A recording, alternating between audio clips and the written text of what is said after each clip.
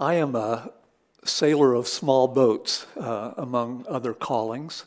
And when I am out on the blue water of the San Francisco Bay, I'm intensely aware of the surface conditions that are affecting the balance and the course of my boat. Conditions like the speed and the direction of the wind, and the size and frequency of the swells. But there are also these even deeper and more powerful currents that move on a much larger scale around and through the oceans of the world. And they also affect the course and balance of boats, both great and small. The French theologian and sociologist Jacques Ellul argued that there are the equivalents of these oceanic currents that operate within individual human lives. Powerful, potent, underlying forces that guide and direct the overall underlying direction of individual human lives. One such oceanic current in my own life has been my work for over 40 years as a pediatrician scientist addressing the developmental and health challenges of children experiencing major trauma and adversity. But there is another more personal deep current that has been present in my life for an even longer period of time, and that is the one depicted in this snapshot of two children on a Southern California beach sometime in the early 1950s. You may have already guessed that the 7-year-old boy on the right is me, and on the left is my 5-year-old sister, Mary. Mary and I were the closest and best of friends for the first 10 years of our lives, matched as we were in imagination and interests and temperament. But as we began to grow into and approach puberty and early adolescence, our lives diverged in profound and important ways. I embarked on a life of what I think of as almost embarrassing good fortune, with a long, productive, and gratifying, rewarding career, with a 45-year stable marriage with 2 wonderful children and now 4 grandsons. But by contrast, my sister Mary, her life became mired in a seemingly never-ending procession of afflictions and misfortunes. At the age of 11, she developed a chronic biomedical disorder. She began after that developing a variety of really important mental health symptoms, and by the age of 20, she carried a diagnosis of schizophrenia. In graduate school, she experienced an unwanted, unplanned pregnancy, and she delivered a birth-asphyxiated child who was disabled. So there were these powerful, powerful differences in our lives. And one of the questions, 2 of the questions that I have pondered for all of the years of my life virtually, are these questions of why and how. How is it that 2 children, conceived of the same parents, born into the same family, the same neighborhoods, attending the same schools, had such dramatically and importantly different life trajectories? Now, we know that there are many factors that influence the differential illnesses and health of individual children. But one factor that up until about 15 years ago we tended to overlook and ignore is the factor of adversity and trauma. These are the kinds of adverse childhood events, childhood experiences, such as physical and emotional maltreatment, loss of a parent via incarceration or death or substance abuse. All of these kinds of adverse childhood events are important forces as well in individual children's lives. So why do we care? What's the big deal about these adverse events, these so-called ACEs? Well, we know that they have profound effects on outcomes that we care very deeply about. So if you look at this bar graph, it shows on the horizontal axis the ACEs score, adverse childhood experiences, and on the vertical axis is the lifetime experience of depressive symptoms and mood disorders among children experiencing these various levels of adverse childhood events. And you can see that there is this very powerful graded stepwise association with children with greater numbers of ACEs experiencing more in the way of depression and mood disorder symptoms. The same is true of development. If we look at developmental delays over the first 3 years of life, exactly the same story, this stepwise graded association with children with more ACEs experiencing more in the way of developmental delays. It even extends beyond childhood.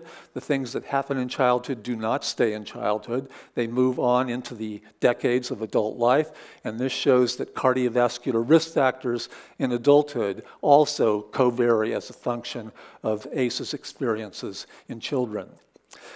But there is this interesting and well-kept secret in these bar graph associations that I've been showing you.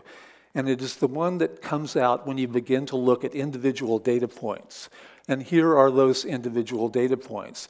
Underlying these bar graphs are this great variation in the character of the association between ACEs and these various health outcomes. So this tremendous variation is something that has characterized all of this field for the years in which it has been examined. And we began years ago asking the question, is this a noisy association? Is this really noise that we're trying to get rid of here? Or is this actually the music? Is this the music that we ought to be listening to that will tell us more about why there is this great variation between children in their responsivity and the effects of these adverse events?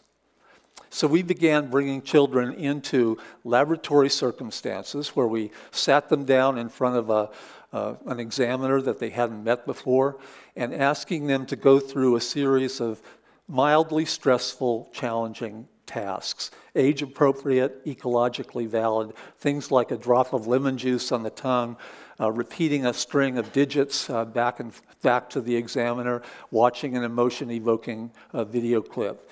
And while the kids were doing these tasks, we began sampling in the periphery the manifestations of the reactivity in the two principal stress response systems in the human brain. That is the cortisol system, which has powerful effects on the immune system and the cardiovascular system, and the fight or flight response system, which is the autonomic nervous system that gives us sweaty palms and tremulousness. So we had these very standardized laboratory measures that we derived from having these children go through this 20-minute protocol. Let me show you what the data actually looked like. On the left here is about 80%, a representative child from the 80% of the samples that we studied. And you can see that these yellow data points that denote mean arterial pressure over the course of time as the children completed these laboratory challenges. And you can see that the mean arterial pressure is relatively low and relatively invariant from task to task. That contrasts with the children with the purple data points here, who constituted about 20% of our samples, which show an increase in mean arterial pressure and a tremendous amount of variation from task to task. These were the highly reactive children that constituted a part of our sample. So we now could take these data and move them in to the experiences of the child in the real world. And now we were going to be able to test things like in real-life conditions, do low-stress conditions or high-stress conditions have effects on these kinds of illness outcomes that we care about, behavioral disorders, respiratory disease, injuries, and so on. So here's what we found. We found that the children with these yellow data points in the laboratory, the relatively non-reactive children, had relatively little increase in stress-related illnesses when they experienced naturally occurring stressors in the real world. By contrast to that, the children with the purple data points in the lab, when they were being reared in high-stress families, communities, schools, they had the highest rates of these illness outcomes of any of the children that we studied in any of the samples over the years. This is what we had expected to find, that these highly reactive, stress-reactive children would have substantial elevations in stress-related disorders under conditions of naturally occurring stress. What we had not anticipated was the other purple data point shown here. which shows that the children who were equally reactive in the laboratory, but being reared in low-stress, predictable, nurturant conditions, they had not just average levels of stress-related illnesses and disorders, they had the lowest rate. So here was a group of children who had either the worst outcomes or the best outcomes, depending upon the character of the social context in which they were being reared. We began as a kind of shorthand to call these children with the yellow data dandelion children, to invoke the hardy dandelion flower that can grow in fertile mountain fields, but can also grow in the cracks of sidewalks and in brick walls and almost anywhere you plant a dandelion seed. And of course, we also coined this neologism of orchid child to denote the children who, like orchids, flourish and do beautifully under conditions of nurturance and care, but under conditions of neglect and stress, wither and fade. So who are these orchid and dandelion children? Well, the dandelion children are those children who showed the pattern of high reactivity in the laboratory. They are often extroverted children, not always, but they tend to be outgoing children. They are comfortable with novel situations, and they have this interesting characteristic of being, with regard to their health, relatively indifferent to the level of stress and adversity that they're experiencing. By contrast to that, the 1 in 5 children who were characterized as orchid children were often shy, not universally, but most often shy. They tended to withdraw from novelty. They had these sensory hypersensitivities, and they were children who had this characteristic of having either the best health outcomes or the worst health outcomes of all of the children in our sample, depending upon the social context in which they found themselves. Most importantly, these two phenotypes of children, the dandelion and the orchid, define the two poles of a spectrum of sensitivity to the physical and social world. Now, where does these dandelion and orchid profiles come from? Well, we know, first of all, that they come from genetic variation. But genes are interesting because they are like books that are packed in boxes. Those books have to be unpacked, removed, opened, and read in order to inform and change the experience of an individual child. And what does the unpacking, it turns out, is the social context, the kinds of experiences that children have within that social context. So it is neither genes nor environments in isolation, but actually genes and environments in combination, which seem to be affecting the development of one phenotype or the other. And we now, in the last 12 years, 10 years, have begun to be able to see exactly how this happens. And it happens by virtue of the epigenome. It is a matrix of chemical tags that lie atop the genome and regulate the packing or unpacking of various genes. So genes can be either unpacked or packed. It's regulated by these chemical tags that lie atop the gene. And those chemical tags come by virtue of the social experiences that children have in schools, in caretaking circumstances, and in their homes. So we now believe that the epigenome is really the nexus, the point where the external world touches the biological self. So what allows a dandelion child to thrive? Well, in our clinical work with these children, we have found that there are 6 general strategies that both parents and teachers and caregivers seem to be able to use that enhance and allow an orchid child to flourish. One is the parent's recognition and allowing the expression of that child's one true self. One of the most profound, important tasks of parenting is to discover who that child is and allow the blossoming of that child into that one true self. Routines and sameness, these are good for all children, but they seem to be particularly important for orchid children. The Latin word caritas, which means steadfast love, again, tremendously important for all children, but especially important for these sensitive orchid children. Parents who allow the celebration of human differences rather than the obscuring of human differences.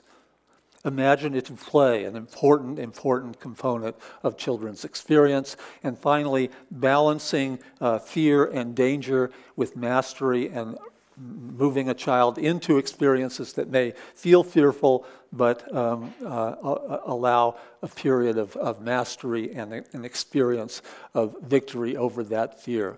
And of course, this forms this nice little mnemonic of Orchid. So I believe that the divergence in trajectory, in life course of my sister's life versus my own is likely attributable to the reality that I was a dandelion and Mary was an orchid. And these differences in our sensitivities to a difficult and sometimes troubled family environment launched our lives in tragically different directions. We all now live in a period of time of resurgent disregard for the care and protection of the world's most tender and powerless of people. The defenseless are bullied and mocked. The poor are blamed for their poverty. Refugees are turned away. And the lowly of our populations are ignored. And more often than not, it is the children of our nations who are the most sensitive, the most susceptible of all of the powerless, all of the unempowered people in the world.